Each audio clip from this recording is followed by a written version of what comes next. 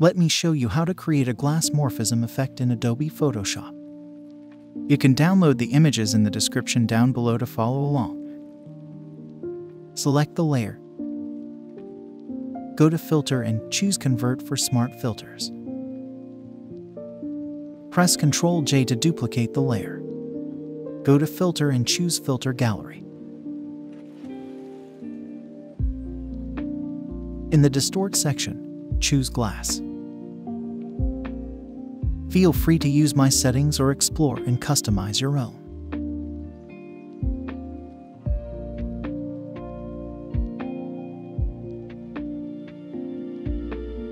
Select the bottom layer, choose the rectangle tool, and draw a rectangle like so. Set the fill to black and remove any stroke.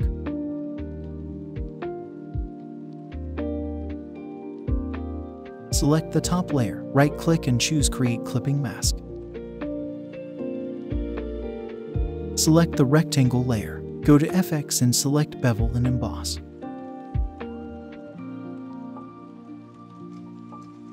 Feel free to use my settings or explore and customize your own.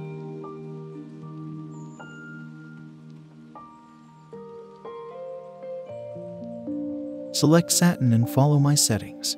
Sample a color from the background and set the brightness to about 35%.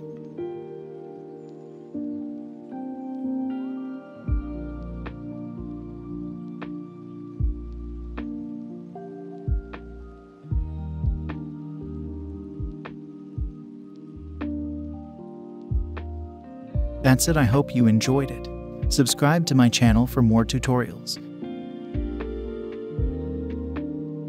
Also, check out other videos on my channel. Thank you for your support.